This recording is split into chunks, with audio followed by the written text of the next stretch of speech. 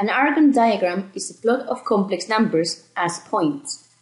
We will plot the complex number given in Cartesian form z equals x plus yi as the point x, y, where the real part x is plotted in the horizontal axis and the imaginary part y is plotted in the vertical axis.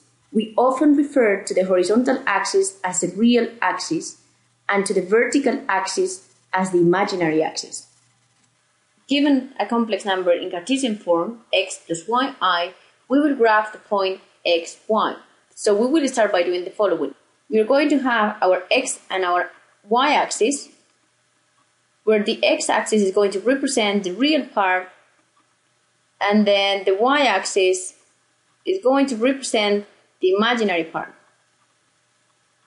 So our real part is x and our imaginary part is y, where x and y are general numbers in this case. So by placing our real part and by placing our imaginary part, we come up with the point x, y, which is the graphical representation of a complex number. Sometimes a line joining the origin and the point, or also an arrow, are used to plot a complex number.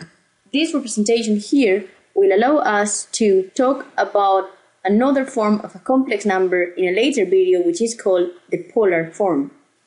Let's do the following example. Graph z equal 2 plus 3i. In this case, we need to plot the point xy is equal to 2 for x, 3 for y. And therefore, you can see how our complex number is in the first quadrant.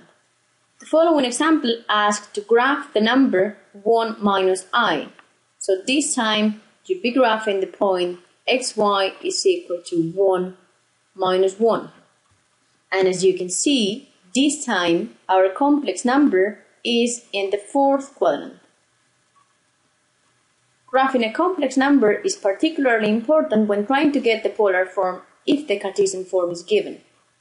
We will see this in a later video.